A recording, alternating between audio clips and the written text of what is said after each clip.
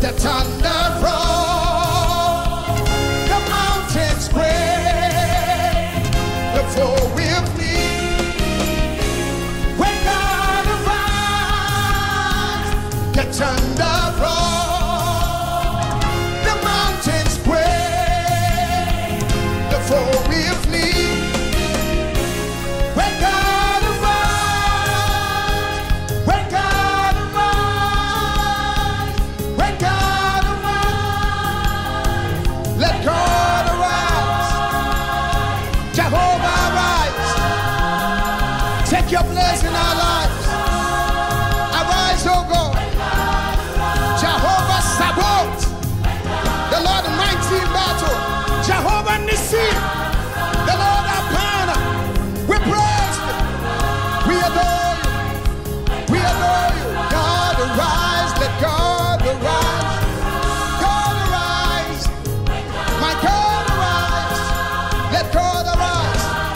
Let all his enemies be scattered. Hello there, you're once more welcome to the Glory Ram Devotion Moment. This is the day the Lord has made, and we will rejoice and be glad in it. Our God is faithful, our God is merciful, our God is kind. There's just nothing impossible with him. There is something unusual happening. You know, when you walk into a realm saturated with the presence of God, something unusual begins to happen. Paul writing to Timothy in the book of 1 Timothy chapter number 1, you know, in verse 17, he introduced something that has become a kind of benediction, a blessing that is used or prayed upon God's people in some, you know, gathering of God's people. Now, it is now to the King of eternity. Take note, the King of eternity, incorruptible and immortal, invincible, the only God, be honor and glory forever and ever, to the ages of ages. Amen. So be it. So this is a prayer. Now look at it. Let's look at it. Now to the King of eternity. Our God is the King of eternity. He is not that creature or whatever that people worship that is bound to this part of eternity in the sense of a short-lived earthly mortal life. He is the King of eternity. All right, eternity has a king, and his name is Jesus. Hallelujah. Now tells us more about the God we serve. Incorruptible. In other words, you cannot twist him. His hands are never tied. You know, when judges, you know, in a court fail to deliver as justice demands, they say their hands are tied. No, his hands cannot be tied. He is incorruptible. In other words, if you want things going for you, you have to align with him. He is incorruptible and immortal. In other words, he lives beyond the mortal realm.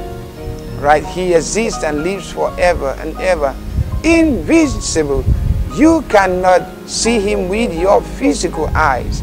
And that's why it's difficult for many people who reason by virtue of the senses, the five senses, they find it difficult to believe in a God they cannot see. And that's why some people have become idol worshippers. They want to worship what they can see. All right? Now, he is invisible. If you want to worship him, you have to get out of the natural realm. All right? And the only God. In King James, it would say the only wise God. But I think I like what Amplify says, the only God. Because if you say the only wise God, you acknowledge that there are other gods. All right? But it says he's the only God. In other words, all others, they are not God. Hallelujah. Sometimes we think all other gods, they are the works of men. You're the only God. There's none like you. I think I like it this way, that he is the only God. All others are not God. They are just part of what he, God Almighty, created. And so it is stupidity to worship what the Creator created. Worshiping the creature instead of the Creator. You know, there's a lot of noise about climate change today. And there are those who worship nature than the God of the creation. The one who created nature is supernatural. All right? The greater dimension of nature is the realm in which our God exists. He is invincible. He is the only God. And to this God, Paul said, be honor and glory forever and ever, to the ages of ages. Amen. To this God, he is the one I commit my life to. He is the one I love. He is the one I serve. He is the one I adore. He is the one I cry out to. I depend on him. I am not so sophisticated. I refuse to be so sophisticated not to admit that I depend on him. My intellect is not good enough. There is one who has a greater, mightier, and beyond comprehension dimension of wisdom, knowledge, understanding, and he is the one I depend on. And for that, I know he is able to sustain me, keep my mind alert, and he will not let me lose my mind. Even if he tarries and one becomes old, he is able to keep us intact. In spite of situation and circumstances, we know that he's gotten everything under control. There's nothing impossible for him. Do you know him? Is Jesus your Lord and Savior? Have you given your life to him? He died on the cross of Calvary, shed his blood for the redemption of our sins. Make him your Lord and Savior today.